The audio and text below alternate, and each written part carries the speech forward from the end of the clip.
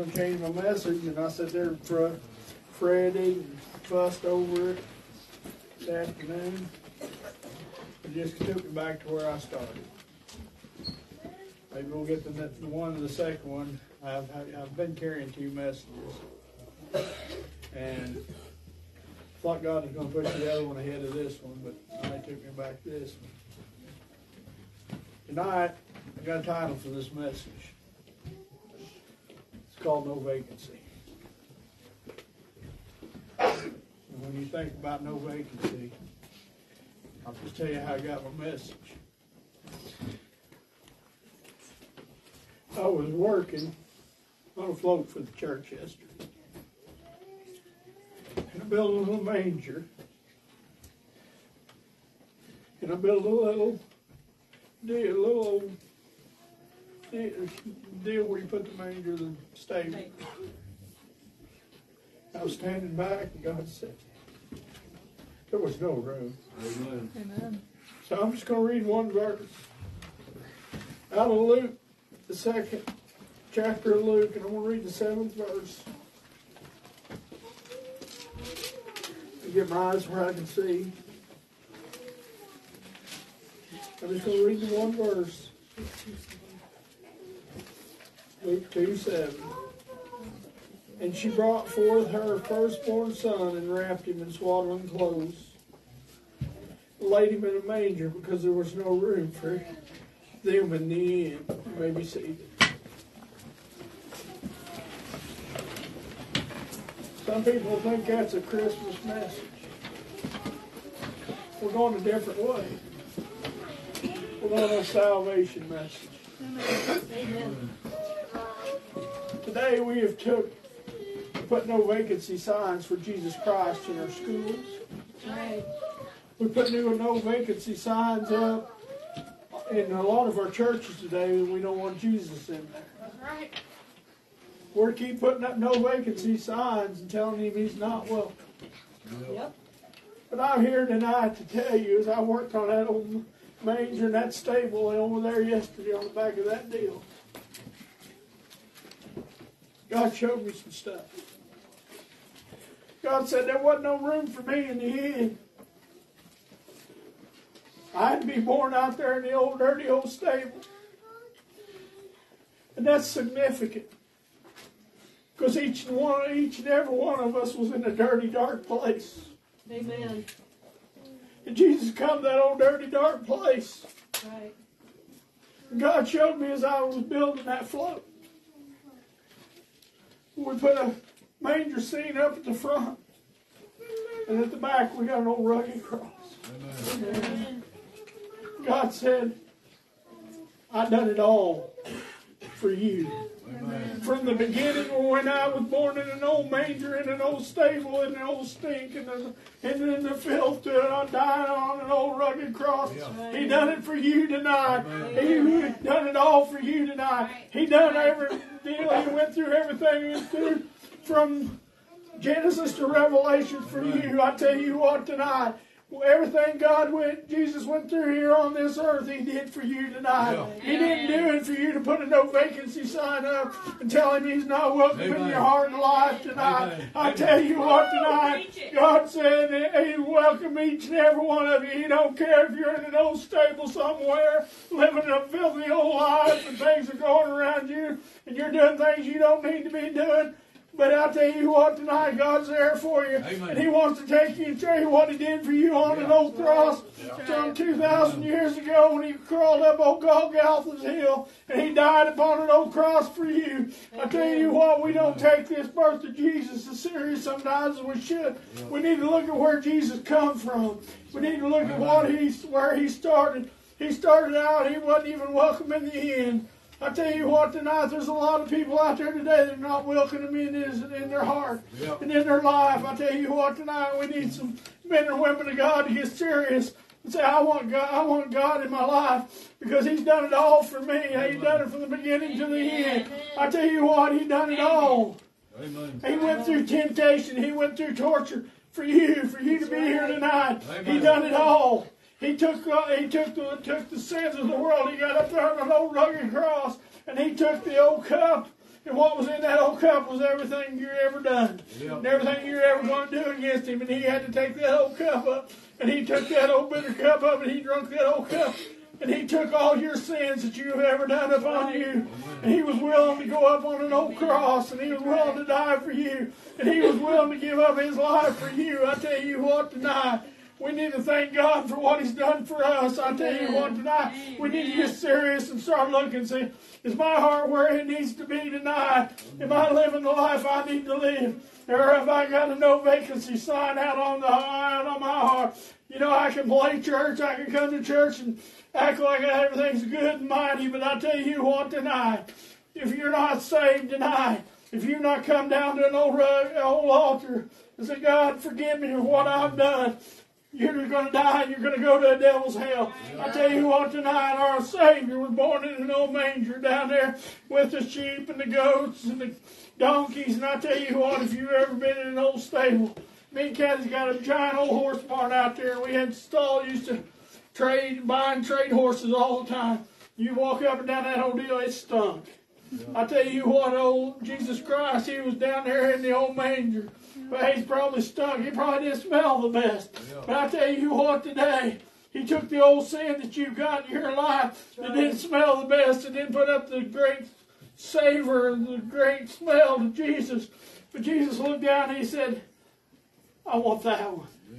I want that one tonight. I tell you what tonight, if you're not living for God the way you need to live for God, I tell you what tonight, we need more people. You know, every time I see somebody get saved in this church, I just get a little more hungry, Shane. A little more hungry. I just want to see it grow.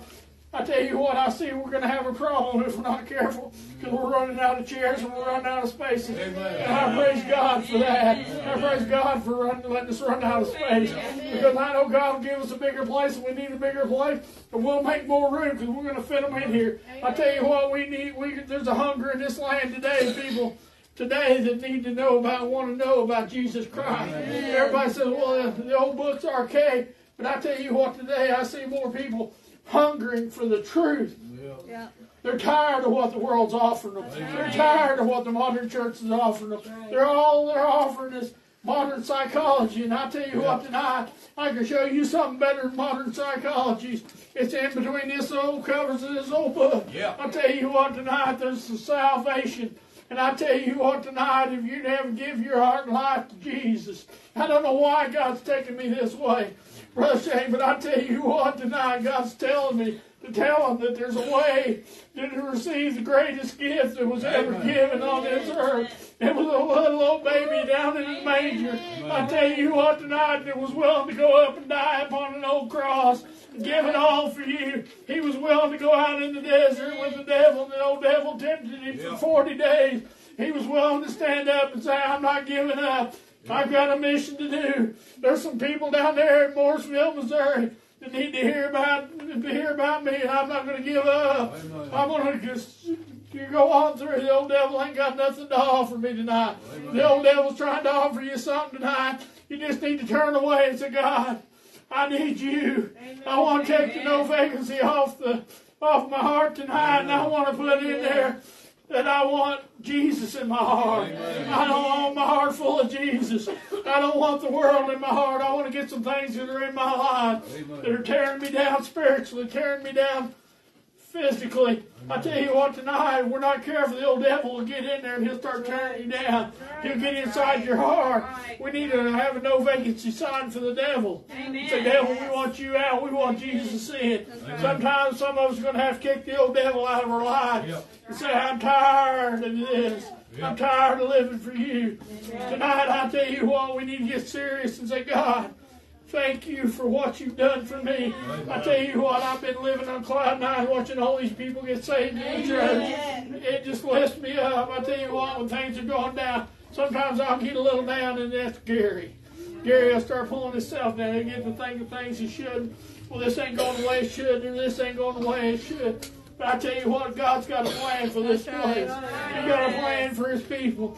He's going to take this little old place. He's going to make something special. There's going to be more souls saved. There's going to be more hearts and lives changed. There's going to be more people come into this church. And I tell you what, we got to be ready. We got to be ready to show them the gift of Jesus Christ and Him crucified, and tell them that there's only one way to heaven. You can play church, or you can be in the church. I tell you what, tonight, we don't need nobody in here playing church. We need people that are serious about Jesus Christ and are willing to give their heart and life to Jesus and say, I'm going to give it all to Jesus. I'm going to have my heart full of Jesus. I tell you what, Katie was telling me today, it's probably one of my favorite stories in the Bible. I'll probably just turn over there now. That was probably the second message I was thinking about. I've been thinking about it for days. I'm going to go on over in the book of Luke, still in the second chapter. We're going to talk about one of the greatest things that ever happened. We're going down to old 25. And there, behold, there was a man in Jerusalem whose name was Simeon.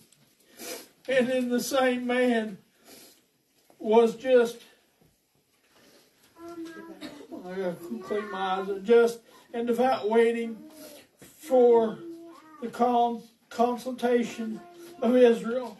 And the Holy Ghost was upon him. And it was revealed unto him by the Holy Ghost that he should not see death before he has seen the Lord Christ. And it came by the Spirit into the temple. And when the parents brought in the child, Jesus, to do for him after the customs of the law, and took him up in his arms and blessed him and blessed God and said, Lord, now that thy servant departeth in peace, according to thy word, for my eyes have seen the salvation. Amen. Yeah. That's what the Christmas story is about. Amen. I'll tell you what, it is about a little old baby that come here to give his life for you.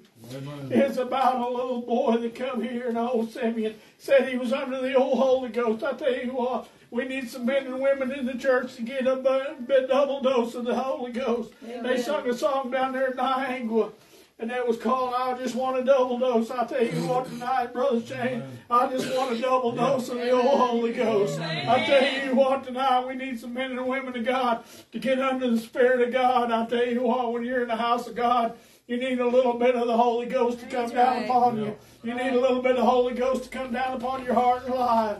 I tell you what, Katie was telling me she's teaching the little kids back here about old Simeon. I tell you what, there's another part to that story. And they talked about an old lady, an old woman named Ann. And she was about 70-some years old. And they said she come there every day praying. I tell you what, we need some Simeons and we need some hands. Yeah. We need some hands to get in this church, to get serious about praying for those that are lost and are dying and going to a devil's hell. I tell you what tonight, if you got somebody in your heart and your life that are just dying today and going to a devil's hell, it wouldn't hurt to get serious about praying for them. Be like old Ann and show up every day, every time the church doors was open, said she was there. And I tell you what tonight, we need people like we got right here tonight that's willing to show up when the doors are open. And I tell you what tonight, we need some more men and women of God get serious about praying for those that we can show them the great gift that we're about to celebrate, and that's Jesus Christ. Amen. I tell you what, whenever we go on this parade, we're going to be setting an example to this old lost and dying city. Right. I tell you what, we need to get out there and show them the love of Jesus Christ. Right. No matter what they've done, no matter what they're addicted to, no matter where they're at, no matter what kind of stink or filth they're in, we need to be willing to go up to them and give them a hand of fellowship and tell them that they're welcome in this church. Yeah. And that we're not going to judge them for what they are or where they've been or what they've done. They're going to be welcome here no matter what. We're going to open our arms up and tell them that we love them, Jesus loves them, and their Jesus is the only way to heaven. We're going to tell them that there's a way called salvation, and that's through Golgotha's Hill and what Jesus done up there on an old rugged cross. And they hung a crown of thorns upon his head, and they beat, scorned and beat him. But I tell you what, he went up there willingly to die for you, to give his life for you. Amen. I tell you what, tonight we need some men and women to get serious and say, I want that gift that you got for me. I want that gift of salvation. I tell you what, you can walk away, you can pretend like it ain't, you don't want no part of it. You may be a young person in this church thinking, Well, when I get up there 16, 18 years old, I'm just going to quit that nonsense of going to church. But I tell you what, I was there. I've been there. Listen.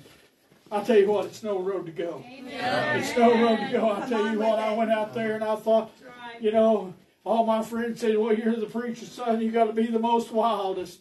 I'm telling you what, don't go fall for that deal. You stay on the right road. You go out there and honor your mother and your father and say, my mom and father taught me right. I'm going to live for Jesus. Amen. I tell you what, little Mike here, I tell you what, you just keep living for Jesus. Amen. Don't go when you get up there of age. Don't go try to go the other way. I tell you what, stay in church and stay serious. Amen. I tell you what, tonight we need some mentors for these young people in the church. And I tell you what, tonight, if you're not saved tonight, I don't care if you're 8 or 80. You need to come down to that old altar. I tell you what, you can receive the greatest gift you can ever receive. You can have the best Christmas. Christmas will have a totally different meaning to you whenever you give your heart and life to Jesus. I tell you what, when you give your heart and life to Jesus, them old wrapped up, Chinese made up gifts don't mean nothing. I tell you what, the gift you can receive down here if you blow an old rugged tree, where Jesus gave his heart and gave his life for you, who went down and conquered death, hell, and the grave. Yeah. I tell you what, we need to come down and we need to receive a gift. Amen. I tell you what, tonight we need a gift of salvation and spread it throughout the land. I tell you what, tonight we need to see more people coming in. We need to see more people saved. I tell you what, we want to offer up a gift to our Heavenly Father, and that's to bring lost souls into His house. I tell you what, you welcome them into His house. And I tell you what, you put your arms around them. Tell them you love them. Amen. Tell them that God's the only way. Amen. Sometimes it's not going to be the most fun thing. I tell you what, I never will forget. Mackie Bellamy had a nephew to come up there to Kingsway. That young man, can't remember his name off the top of my head tonight. But he come in, and that old boy, he'd been in prison. He was covered with every kind of white supremacist tattoo that you could put all over your body. I mean, he looked awful. He looked like somebody you would not want to meet on an old alley. But I tell you, one night up there on a Sunday night, up there in Kingsway Free Will Baptist Church, him and old Donnie both run down to an altar. I can tell you kind of what the message that Brother Randy was preaching. He was preaching. He got off on Mountain Dew of all things. And he said, he don't like Diet Mountain Dew. He likes it straight like he likes his Bible. He wants the good stuff. I'll tell you what tonight, that one line in that message caused two men to get saved. And one of them, when you see him, you'd look at him, you'd be scared to death of him. Most people would be scared to death of him. But I tell you what, whenever he got saved, every Sunday morning after he got saved, he would get up on Sunday morning and start calling people, make sure they was out of bed and they was going to make it to church on time. They ended up finding him dead from all the drug abuse that he had done and ravaged his body. He fell over dead in a vacant lot up there off of Kearney Street. But I believe to this day he's in heaven. I believe he gave his heart and life to Jesus. He received that eternal gift. And I tell you what, tonight, we need to be willing to get out there and tell other people about that gift of Jesus Christ. We need to tell them what He's done for us. And I tell you what, we can't forget what God's doing for us. We need to look out and say, God's doing this. God's doing that. God's blessing this little old church house. He's blessing the preachers that get up here. He's blessing Brother Shane. He's coming down upon him. He's giving him an old dose of the Holy Ghost when he gets up here. And I tell you what, we need to be thanking God and say, God, thank you for what you're doing. You're giving our preacher double dose of the Holy Ghost, and you're coming down on the ones that are singing, and you're moving the Spirit. And I tell you what, old Brother J.W. when I was down in Iowa, he said, what do you think about the singing? I said, J.W., it's kind of like this. The singing's like the plow. I said, it goes in there and it starts breaking up the ground and preparing the ground. Yep. I tell you what, we need to thank God that we've got some Holy Ghost-filled singers in our church. Amen. I tell you what, because when they go in here and they go to singing, sometimes they may get a little down and they may get a little tired, but I tell you what, don't give up, because you're preparing the soil for the man of God to get up behind the whole pulpit. I told him, I said, the old singers get up there and they'll prepare the soil sometimes they'll get the Spirit moving, and that makes it just that much easier for the man of God to get up there behind an old pulpit, bring out just lay his old heart out on the old table, and tell you what God's giving. I'll tell you what, tonight we need some men and women of God to get an open heart, and open their ears to their heart and say, God, talk to me, tell me what you need me to do, Lord. Tell me how I can better your kingdom, Lord, and how I can bring people into the fold. I tell you what, tonight we're going to have to get serious about what we're doing. And if you don't have that eternal security in your life and knowing Jesus Christ, you can die and you can go to the devil's hell. I tell you what, tonight you can walk out here and get in your car and you can head down the highway at 70 miles an hour. And I tell you what, you're not promised to get home. I tell you what, God can take you tonight. You say, well, I only live a few miles from here. It don't matter. It gets you going out of the parking lot. I tell you what, tonight, sometimes God's talking to some people and they're not listening. I tell you what, if God's talking to you about your salvation tonight and you're not securing your salvation, I tell you what, tonight, it's time to get serious. It's time to get down to an old altar and say, I want to know God. I want to be a better father for my family. I want to be a better mother to my children. I want to be a better this. I want to be a better child for my mom and daddy. And the way you do that is come down to an old altar and receive a gift of Jesus Christ and Him crucified for you. Yeah. That way you can live on and you can go spend eternity in heaven with Jesus. Amen. Or tonight you can make up your mind and you can go to the devil's hell. But one thing you cannot say, but Gary Holiday got up here behind an old pulpit and sugarcoated it for you and told you that you can make it coming to church. Because you can come to church till the cows come home, and you're still going to go to hell unless you come down to the old altar and give your heart and life to Jesus. I tell you what, if you come down and you give it all to Jesus, I tell you what, you'll never have a good marriage until you and your wife or you and your spouse get everything right with Jesus. I tell you what, the old devil will tear you down and tear your relationships up. He'll tear your families apart.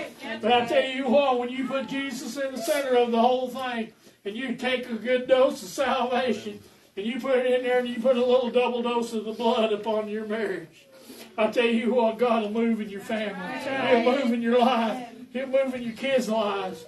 I tell you what, tonight, it don't hurt to spend a little time with your kids and tell them about Jesus during the week. All they get's about 2.5, 3 hours a week through the church. Look how many hours the world's got them. And the world don't have no room for Jesus in their house. True. TV don't have no room for Jesus. They got no vacancy for Jesus to sign up on their deal. Half the preachers that are preaching on the TV today need to be locked up. Oh, I'll tell you what. But I'm telling you tonight, Jesus loves you. Amen. That's right. He loves everything about you. That's right. No matter where you've been, no matter what you've done, He's got a gift for you. That's right. That's right. I didn't want this to be a Christmas message. I sat there at the table this afternoon and I thought, what am I going to even talk about? But I'm here tonight to tell you that if you do have a vacancy in your heart, you do have a vacancy in your life, if you come down to an old altar tonight, I'll tell you what, we'll introduce you to that man. Amen. We'll introduce you to somebody that'll change your life. Amen. Change the outlook on your life. Amen. I'll tell you what, tonight, if you're not living the life you need to live as a child or an adult, it's time to come down to an old altar.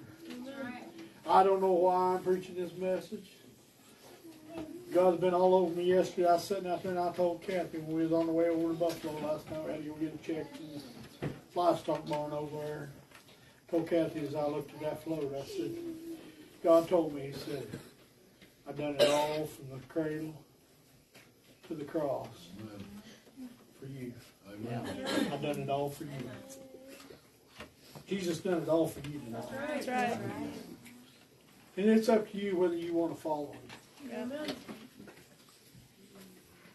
If you want to walk away when you get out of age to where you don't have to be forced by your mommy and daddy to drag you to church.